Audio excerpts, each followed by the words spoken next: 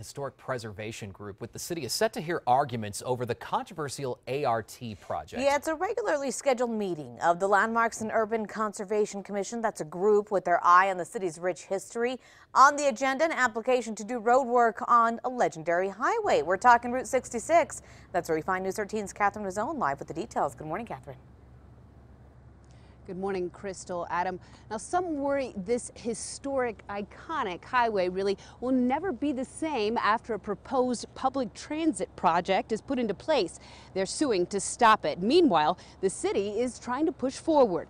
Albuquerque's transit department is looking for the group, the Landmark and Urban Conservation Commission, to approve an application for road work.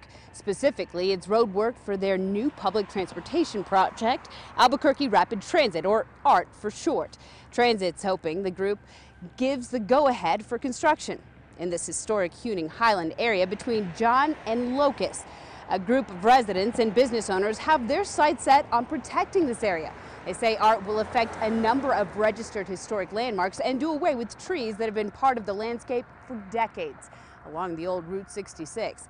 It's why they're suing to stop rapid transit. The project would create a dedicated bus lane, do away with many left turn lanes, and create a traffic nightmare that some fear. Of course, that's all what these residents have anticipated, but the city is confident that this is going to work. Again, this is a regularly scheduled meeting of the Landmarks and Urban Conservation Commission. This issue is the second project that they're supposed to review at the meeting today. Back to you.